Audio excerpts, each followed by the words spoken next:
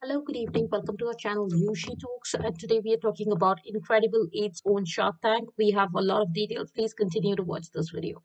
Incredible Eats is on a mission to replace all plastic utensils with edible options. Their first product is Incredible Spoons. Dinesh Tadpally, a hardware engineer in Silicon Valley, was leaving the ice cream shop with his children.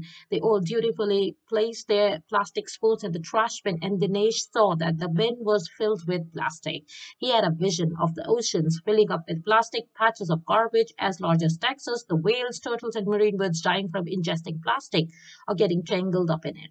What if he could make a difference by making an alternative spoon, say spoons that he can eat? He started researching the idea and learned about Kruvil Patel, a mechanical engineer in India who had the same idea. He was experimenting with various recipes and in the process of designing a machine to make edible cutlery. The two teamed up, and after a couple of years and about 80 or so attempts, they had the recipe for incredible spoons and built a manufacturing facility. They were both with the spoons, two engineers without a clue about how to market them. No website, business cards, or even advertising flyers. That's when Jack Newell, who's now the sales director, appeared out of blue, enthusiastic about their mission and volunteering to help with the brand with his experience in aerospace, renewable energy, and trending technologies.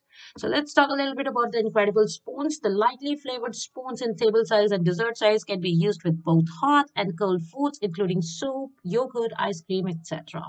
Ingredients are plant-based and non-GMOs. Flavors are, vanilla, chocolate, black pepper, oregano, chili, or no flavor.